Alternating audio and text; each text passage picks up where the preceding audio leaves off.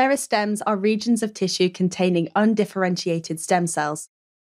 When referring to the stem cells, we're not talking about the stem of the plant. We mean stem as in the start of something.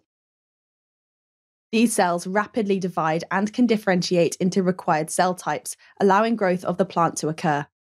Remember that meristem cells that compose the meristem tissue are stem cells that can differentiate into any type of plant cell throughout the life of the plant.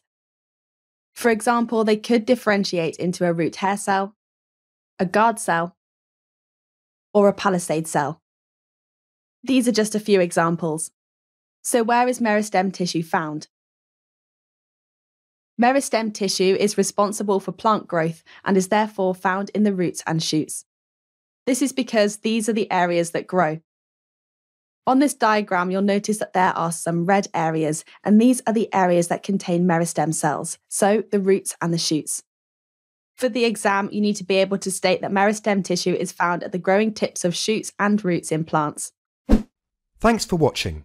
If you want to take your GCSE revision to the next level, head over to launchpadlearning.com and check out our smart learning platform that's been designed to get you top results in your exams.